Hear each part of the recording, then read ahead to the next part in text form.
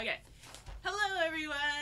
All right, just a super quick announcement video because I have some really fantastic news for all of you that I think a lot of you were waiting to hear. I'm so sorry that it's short notice. That part I am sorry about, but we are doing a live tonight.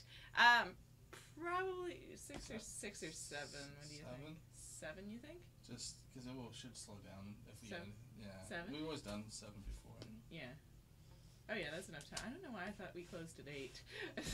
Okay, anyways, 7 p.m. Eastern Standard Time, we are going to solve the mystery of the Glenmore Haunting. I found another thrift store puzzle. I didn't quite want to do the clue ones just yet. This one looked cooler. And. There you go. You hide it. There we go. Oof. Okay.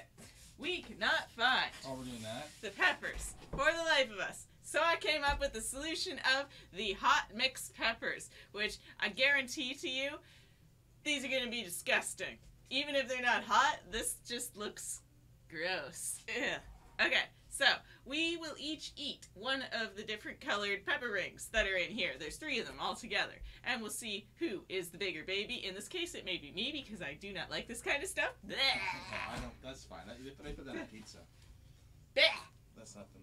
Whoa, that's nothing, eh? Well, they're hot, but they're not like. I don't believe you. I'm pretty sure he's lying. It's just hot peppers you put on pizza and stuff.